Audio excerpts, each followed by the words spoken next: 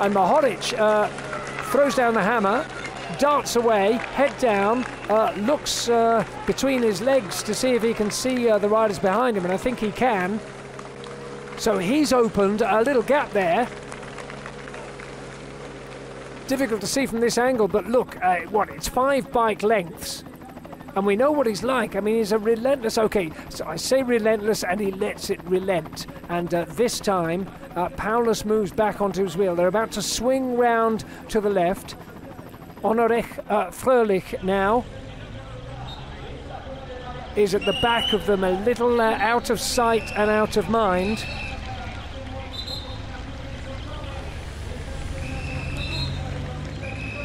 The winner on the 27th of March, Michael Honorech of stage 5 of the Settimana Internazionale Coppi e Bartoli.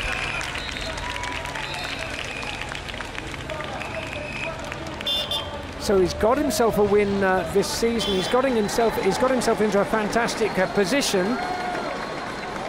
And Mohoric rides from the front.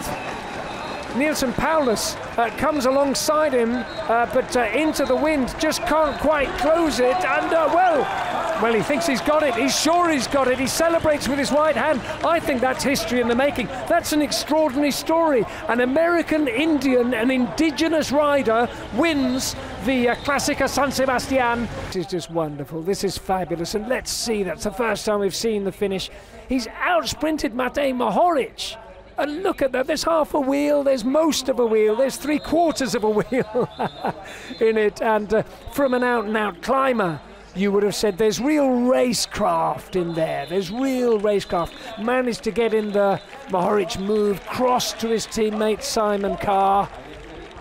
Carr then worked for Powless. Powless then held his own among these big rulers.